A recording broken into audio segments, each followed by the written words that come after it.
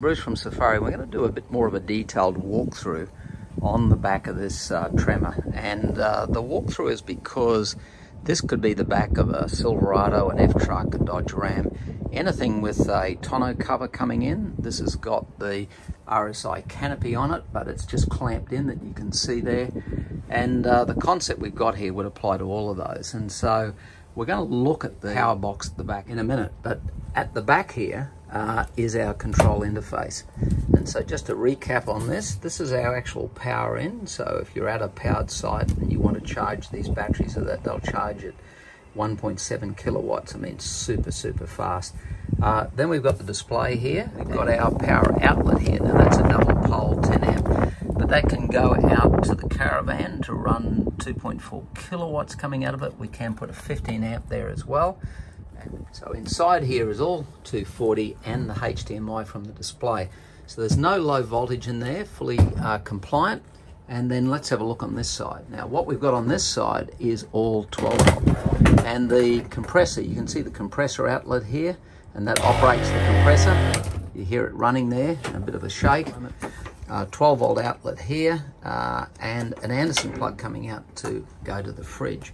So this box on this side is totally 12 volt. This switch here switches the lights from amber to white. You select what you want, and then we've got the auto switches on the gas struts here.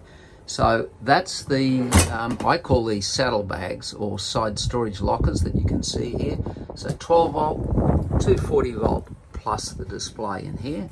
Now let's have a look at the box at the top. And then what we've got in this storage box back here, and you can see the rubber seal around here, rubber lid, it's a Pelican case, is that we've got the inverter charger here, 3 kilowatts. We've got 2 batteries here. This is all 48 of course, and these are 400 amp hours. We've got a slightly taller box that will come up that will actually take 4 of these, and these fit absolutely perfectly in there. There's a master on off switch at the back there that will totally isolate everything in the whole truck. So it'll isolate the 48, it turns off the Scotty product as well. And the Scotty product charges this from the 12 volt alternator.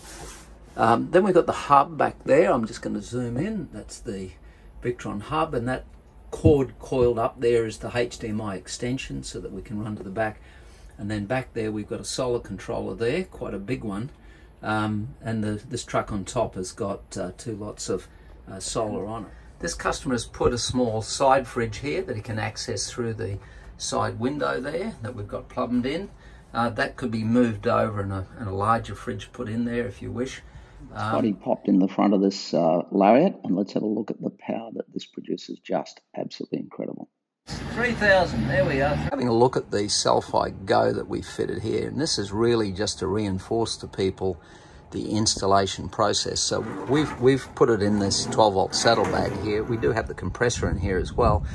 Here it is up here, and the antenna for this we'll walk around and show you in a minute. It's on the front, but that little antenna up there on the window is very important. That communicates with the phone, and as we understand it, just look where we are here now. We've got a shocking connection here coming in from Telstra.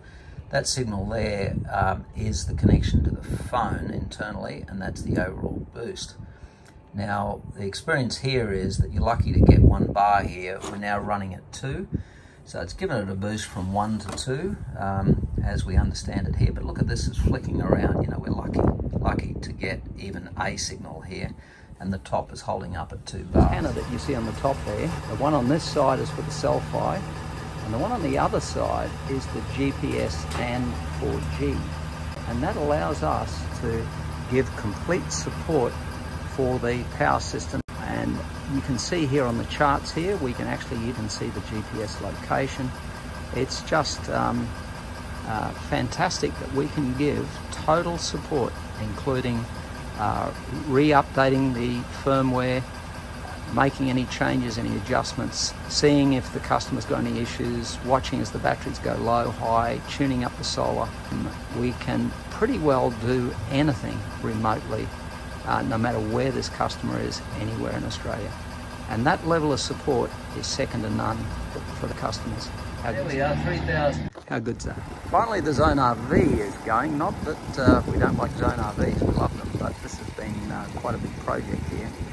And you can see it's towed by this Tremor here.